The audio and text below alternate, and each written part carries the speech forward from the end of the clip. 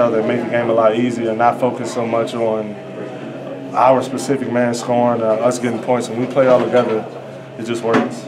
Were practices different since the Gardner-Webb game? It kind of seems like they might have been.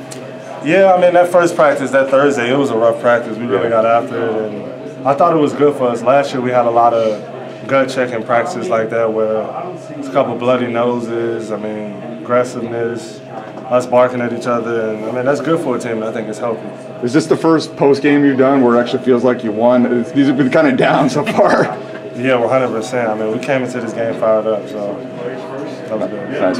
How much did they get your attention as well? Because they've been clobbering teams and posting some pretty impressive stats.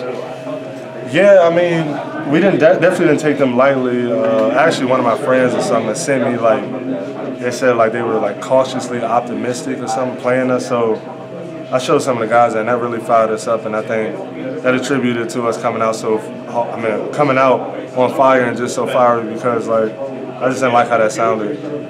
Did Armando feel like Armando today, finally? 100%. Yeah, 100%. When I'm getting on the boards like that, that's my A game, and that's what I like to do. And it was a lot of fun doing it. Is it career high? Is that what I heard Steve said? Is that possible? Really? Mm-hmm. What is it? What's the number? 23? Yeah, I mean, I let a lot of stuff go too, so I was surprised I didn't get more rebounds. Wow.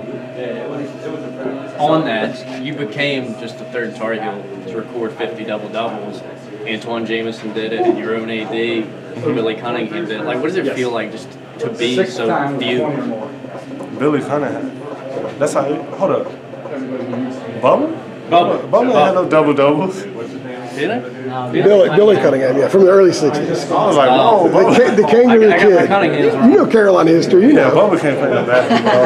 But just But yeah, no, it's great. Bubba probably plays golf. Yeah, Bubba plays golf. He can't play. But I mean, it's definitely great just being in such a prestigious group with a lot of great players, and I mean, I think it's a testament to my work over the years, just working hard, and it's great. You passed Bryce today. Bryce Johnson. Yeah, I'm not done. I'm trying to pass everybody. Yeah, so you will I still eventually. got some work to do. But was this a big step for you guys? You guys looked a lot more like yourselves, especially in the first half today.